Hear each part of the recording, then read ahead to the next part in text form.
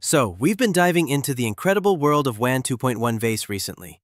And if you haven't already noticed, this AI framework is truly a game changer for video editing. Many creators are already using VACE to push the boundaries of what's possible in AI video.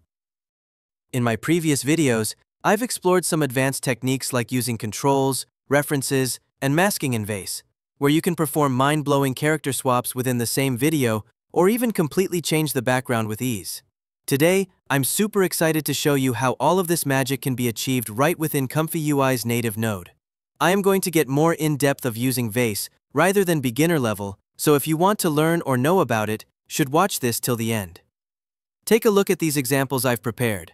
This isn't just about swapping characters anymore. We're talking about full-on video restyling. You can transform the entire mood of your footage, like turning a regular landscape shot into a completely different scene, or effortlessly swapping one character for another. And it doesn't stop there. Backgrounds are fair game too. For instance, check out this boxing clip where I swapped the boxing ring for a volcanic eruption backdrop, complete with dramatic lightning effects. But here's the deal. VACE isn't limited to just character or background swaps. This powerful AI framework also excels at face swaps. If you have a close-up shot, VACE uses facial recognition to track every subtle movement of the mouth and eyes, allowing you to seamlessly replace one face with another while keeping those natural expressions intact. So, we're going to explore how you can achieve all of this and more using ComfyUI's native tools. So, in ComfyUI here, we're going to try a few things. First, we'll go through how we can configure this workflow. I just set it up last weekend, and as you can see, these examples were done using this workflow. Right here, we see the VACE. This is the most important part, the heart of this workflow, where we talk about combining different controls, like the concept of control net, which we usually use with animate diff. That's a really flexible option for us to experiment with different settings and combinations for animations. And it's similar to the concept from control net. I haven't seen other references of people doing this, but it just came up from my concept of making this to connect the conditioning together, along with the control videos. This is obviously whatever control types of video input you have. So if you have control net for DW Pose, you have the DepthAnything v2 as the control net preprocessors. The output of image frames will connect to the control videos input, same as the Wan videos wrapper. We've got three combinations of inputs here. You've got the control mask, and the last one is the reference image. So these three options allow you to play around with various combinations. Also, you have multiple VACE as the conditioning for controlling your output video and how that looks. But by connecting multiple VACE nodes, of course, you need to understand clearly what you want to do. You have to understand how the different features of VACE are going to be used before applying them. Otherwise, you'll mess yourself up. Your mind will blow up and you won't get the video output you want. So here, the first two VACE nodes I'm connecting with the control net preprocessors. I've outputted the DW Pose and the DepthAnything v2 preprocessors. Now, of course, you can use other preprocessors here. That's why I like to use the auxiliary control net preprocessors, where I can have a big drop-down and choose other types of control net preprocessors. That way, you can be more flexible instead of only choosing one or two types of preprocessors running all the time. Sometimes you have to try different motion movements combined with different types of control net preprocessors to present the video output in a better way. In the last one, I've used the masking groups here, where we're using a very basic way of segmenting anything. Now, you can use segment anything too, which has the edit pointer for doing the segmenting. For example, if you use the point editor from the KJ node and connect this to segment anything 2, as you can see right here, we have the segment anything 2 with the SAM2 models. I like to use the SAM 2.1 large because that way we have more data to play around with. With a large type of model, we can pass the image for segmentation using the pointer. It works, but in a medium-sized workflow like this, I'll put it in a more simplified way for segmentations. Therefore, I'm using segment anything here and using the prompt as the way of segmenting. Now, you can try any other text prompt and test it out yourself. It works as well. Now in here, I don't need this invert mask because we have the growth mask with blur, both mask, and invert mask outputs already available. So if you're masking for the character in this case, then of course, use the mask output. If you want to mask the background, like in the scenario of this 2-boxer video clip, where you want to style transfer or totally restyle the background of this video clip, then this way you will use the invert mask. When you select the segment as the character, then you're going to connect the mask invert to convert the mask to an image and pass this to our next step. But if you're choosing the mask output, then that means you're going to use the character. Then come back to here. We have 3 VACE video nodes. Now pay attention to here because if you have something you don't want to use, for example, you don't want to use the first control net from the DW pose, you can bypass it here, and that way it won't get the data from the DW pose. It will directly pass the conditioning from here to the second VACE node. Let's say if you don't even want the mask features this time, you just want to use the control net. That means you're going to bypass the mask VACE node that's doing the masking features. But one thing you have to remember is that we have to pass the latent data. For example, in here, we've got the pink dot right here. As you can see, also the pink dot from the last WAN Phase 2 videos, we've got the latent data. This way, we have to reconnect the latent data to our sampler. Then that way, we won't run into errors because there's nothing coming out from the last output of the masking VACE native node. Also, we have the trim latent. Well, you need to pass it from the last output of the VACE 2 videos.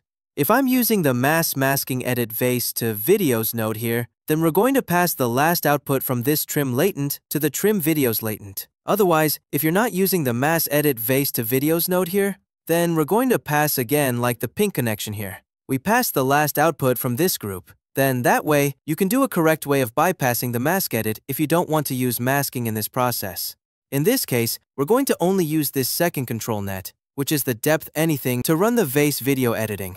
So, there's a lot of combinations that you have to try and test. There's no one answer to say, this is black and white. What kind of steps do you need to do? It's all about creativity, and you learn how the concept of how the ComfyUI connections work, along with the Wan 2.1 VACE, and how the concept runs first in the fundamental concept if you like.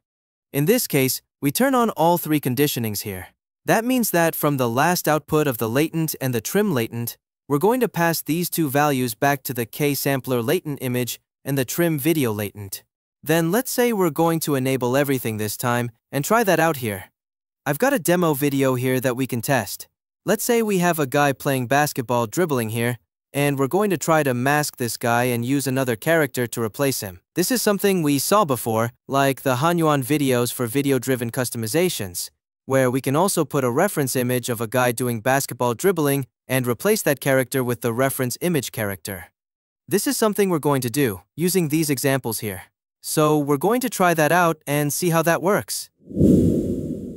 Okay, so we've got the generated result here. As you can see, we've got the dribbling of the player as the demo. I just tried it, a short video length here. This proof of concept works with these animations for the futuristic robot dribbling on this basketball court. And this looks okay, not too much detail.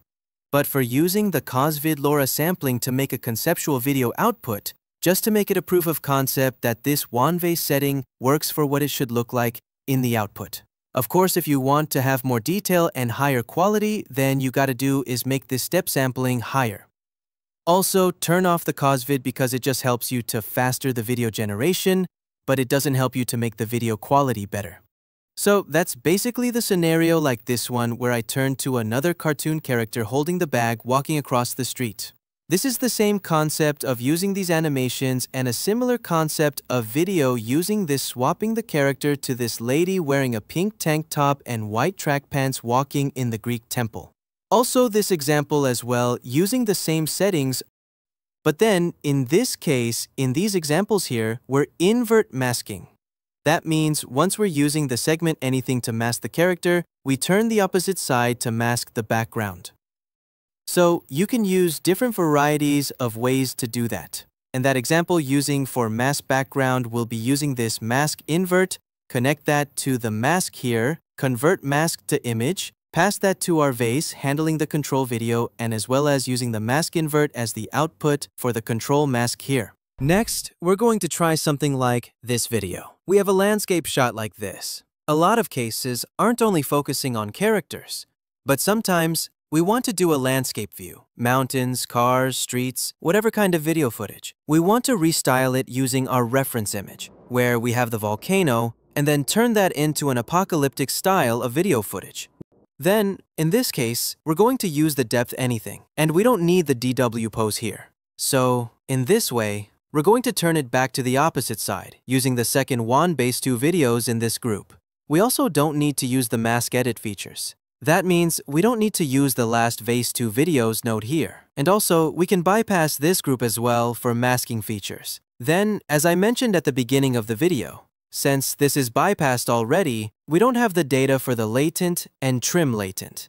Therefore, we have to reconnect this to the second Wan VACE 2 videos here. We connect the latent and also the trim latent to this red dot here. That's going to make it work without error. Also, I put a fast group bypass here, so in case you don't want to run the sampling first, you want to turn it off and just have a quick preview of what it looks like in the ControlNet video output or the masking video output as well. Just have a quick preview before you turn it on and run the sampling. And this way will be more cost efficient for your GPU processing and computer power consumption. When you're not sure yet, you want to have a quick look at what will be masked in the segmentations or what kind of ControlNet you're using and what it's going to look like.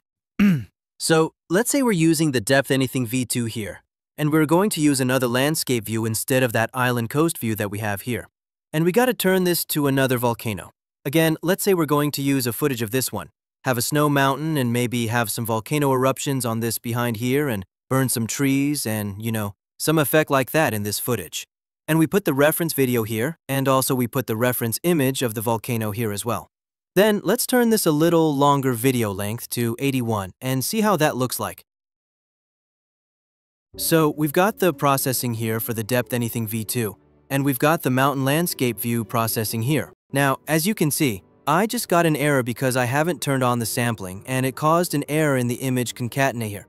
We're missing image 5, which the image 5 will be the sampling output. So therefore, once you see this, don't worry about that. You just have to turn on the enable sampling option and you will have the sampling turned on and do this second run again, and it will start processing in the sampler.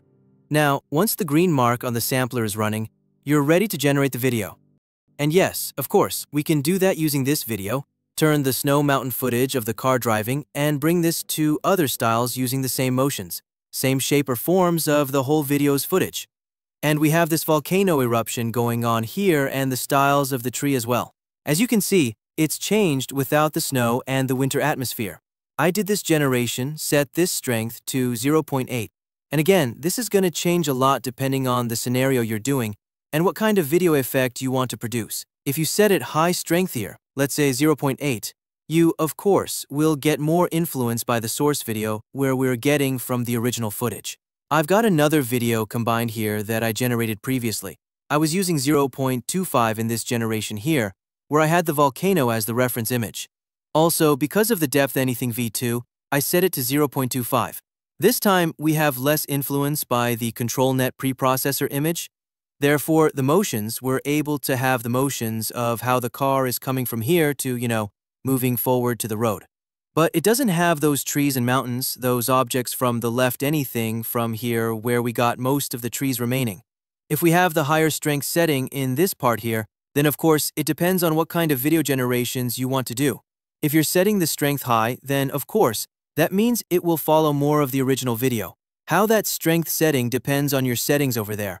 And this is how we can do that. The next scenario we're going to do is the mask face swap of the character. And also, maybe we can call this the character swap here. Also doing a face swap as well. Oh yeah, I know a lot of people looking for face swap. Because, of course, we're going to have exactly another character replacing that. And a close-up shot of this is able to handle pretty well. So, in this way, we're going to use the same video for the demo of the man talking in the coffee shop like this. A lot of motions, a lot of lip and eye movements here. And we're going to use another image, the reference AI-generated image, and then we're going to see how that looks like. Now, everything works as I expected here, because we need that character to be worked on. And then here, actually, we don't need the DepthAnything to work on this too much. Instead, maybe we just lower this to a very low strength. We still keep some, create some distancing between the character and the environment in the video. This way, still keep some distance using this point too. In the second VACE nodes here, the first one we're going to use for the ControlNet. The first group here is the DW Pose, which I'll remain at about 50%, or sometimes like 60%. It depends on what kind of emotions you want to do. If you don't want exactly the same emotions as the reference video does, then I would suggest just having 0.5 here. Have a little bit more freedom for the AI to generate what kind of facial emotions or expressions. The mask edit node in the Wan VACE. I'll put that as 1, or, yeah, keep it default settings here. It doesn't matter. So, let's try that out here. This time, I'll turn it a little bit higher for this video, because it's a close-up shot of the face. I want to have more details of how the character is going to render. So, let's say I turn it to 15 steps and generate this video. Okay, then after that, we got the generated result here. As you can see, the swap of the character using the DW Pose, DepthAnything v2, and then the masking area. We specified the masking area to change as the generated result here. So it's quite amazing that just after 1 year of AI video development, we can have pretty nice generated results locally. And based on the Wan 2.1 foundation, we can generate different varieties of videos and video editing within the AI framework. So that's it for this video, and we'll be talking about more in the VACE, how we can do that in the later videos, and also cover some other AI models based on Wan 2.1 VACE to make those fine-tuned models as well. So I'll see you guys in the next one. Have a nice day. See ya!